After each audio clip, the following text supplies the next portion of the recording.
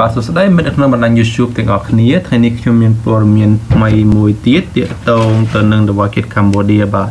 គឺទាក់ទងទៅនឹងកាមេរ៉ាពេជ្រថៃដែលតបទៅនឹងលើកពានកាលពីយប់មិញនេះបាទណូ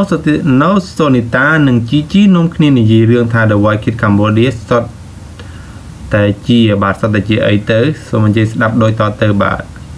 កាលពីយប់មិញនេះបានរកឃើញម្ចាស់ពានរង្វាន់តវ៉ាគិតកម្ពុជារដូវកាលទី1ហើយដែលបានទៅលើកាមេរ៉ាពេជ្រថៃដោយឡែកអ្វីដែលគួរឲ្យចាប់អារម្មណ៍បំផុតនោះក្រោយការប្រកាសលទ្ធផលមកហើយយើងឃើញថា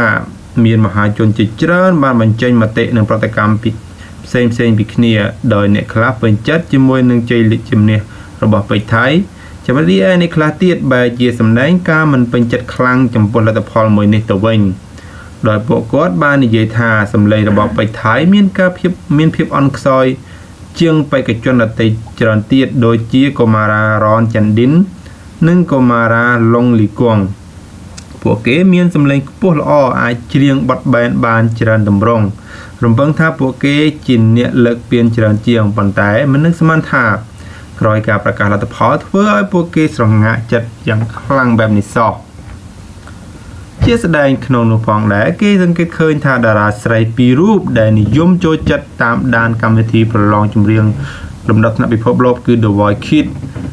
ក៏ពួកគេបានបង្ហោះសារបង្ហាញពីការហួសចិត្តចំពោះលទ្ធផលសម្រេចបែបនេះខ្លាំងមែនទែនដោយក្នុងនោះតារាសម្ដែងនិងជាតារា model កញ្ញាណូសូនីតាបានសរសេរថាចប់បាត់ឈប់មើលហើយកម្មវិធីលំដាប់ពិភពលោកមិនបានជាយកមនោសញ្ចេតនាមកប្រកួតប្រជែង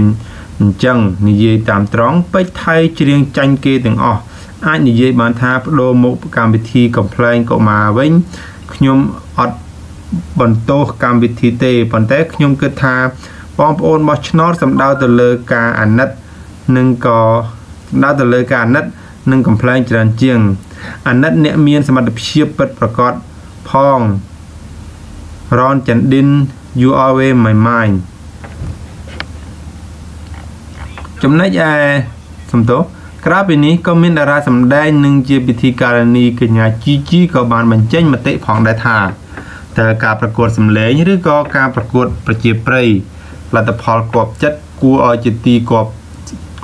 កត់សម្គាល់លើសហើយប៉ែ The Funny Kid Cambodia សៀមួយតែអូនខុសអ្វីអាណិតអ្នកមានសម្លេងល្អយុត្តិធម៌គ្មានសម្រាប់អ្នកស្មោះ